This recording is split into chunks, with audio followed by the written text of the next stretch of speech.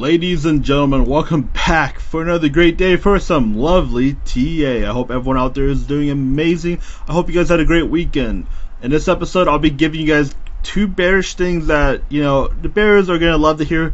The bulls, not so much. But I believe you guys should always take in both sides of the analysis. But today is going to be mainly a bearish video. So without any further ado, I will be giving you guys my analysis on a weekly time frame. We'll be looking at the daily time frame as well. And maybe we'll glance at the 4 hour because why not, right? But we'll be mainly focusing on multiple time frames. So let me remind you, if you guys enjoy my content, make sure you smash the subscribe button and you destroy the like button. So without any further ado, let's begin. The key thing I want to point out for Bitcoin is this green line right here, which is our 55 weekly EMA. It has acted as support for over 8 to 9 weeks. And last week or last night, roughly 15 hours ago, we closed underneath that green line. That is not a good sign because, again, what I do on this channel is I just show you guys levels that have acted as support or resistance and see if they flip, okay? When you have a support, right, it wicked up, closed above it, wicked up.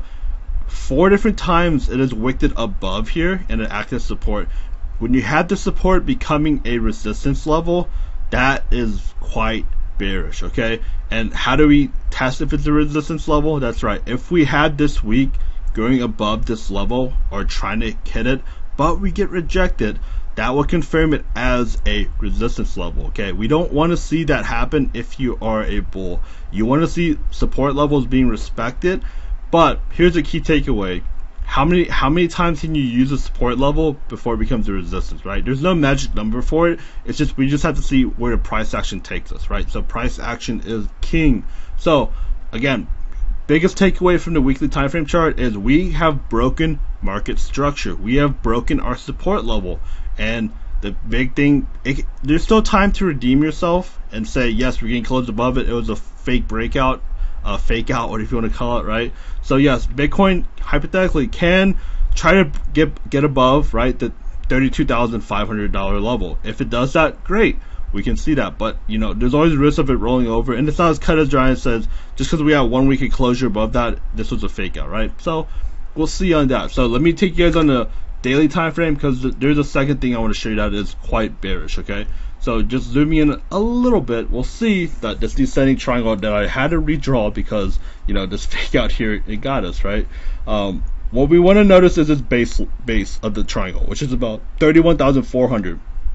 This has acted as, again, it has acted as support for many days, about 2 months worth, right? We have a wick here, 1, 2, 3, 4, 5, 6, 7, 8, 9, 10, 11, 12. 12 days where it has wicked underneath of it and pulled back up. Now, here's a $1 million question. Today we are currently underneath of it, but we have about 8 hours and 30 minutes until the daily close.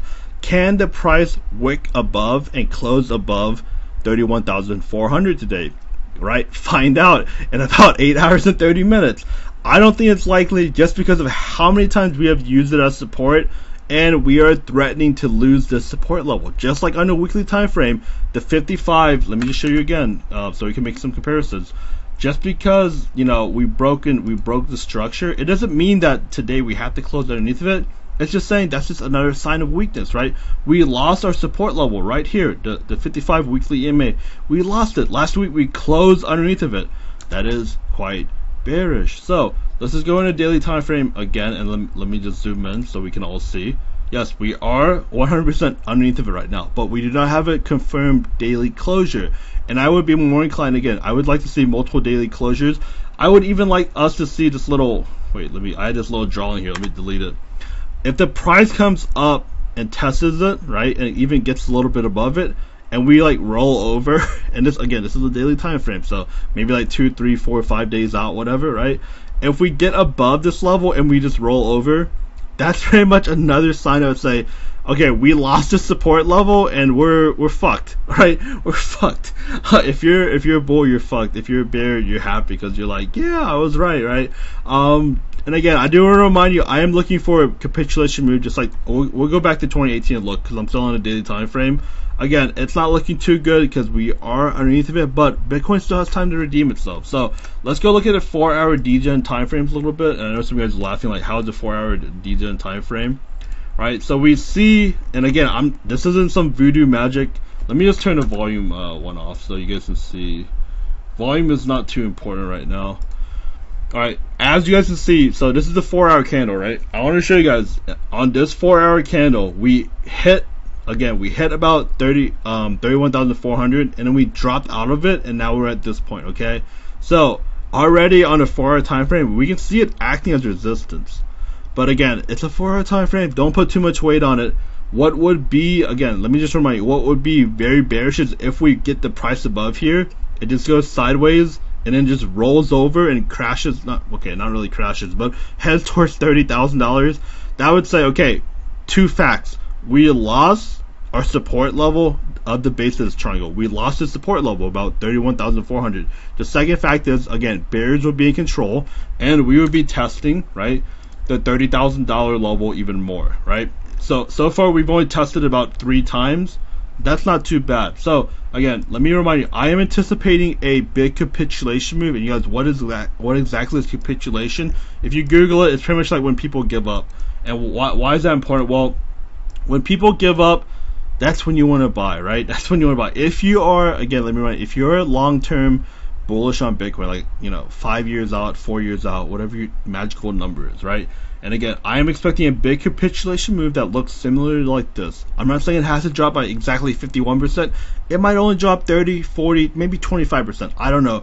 I'm just looking for a big enough move where people says, I give up, Bitcoin's a scam, whatever. Like, they're out of the market, okay? That's what we want to see, because there are some people that have only known Bitcoin to go up and up and up. Like, if you buy Bitcoin, it can only go up, right? We want those people out of the fucking market, right? And again, I'm not here to like dog on anyone on Discord or like make fun of them. I'm just saying, look at how many weeks we went up only, right? We need to cleanse the market of all the bulls. Now, I'm not saying I hate bulls, I hate bears. I'm just saying there's always needs to be a balance, right? If the balance is leaning towards one side, it's not a good thing. So again, I'm not heavily bearish, I'm not heavily bullish, I'm more of neutral, man. You could say, yeah, I'm kind of like a crab all the time. But guys, that's all I have for my analysis today. I hope you guys enjoyed it. I hope you guys got something out of it. So let me remind you, to help support the channel, make sure you sub, right? You smash the subscribe button, hit the like button. That's all I ask. Alright, so I will catch you guys on the next one, and we'll most likely be looking at Ethereum, because I'm not going to give it away, but Ethereum doesn't look too good either. So I'll catch you guys on the next one. Take care. Bye-bye.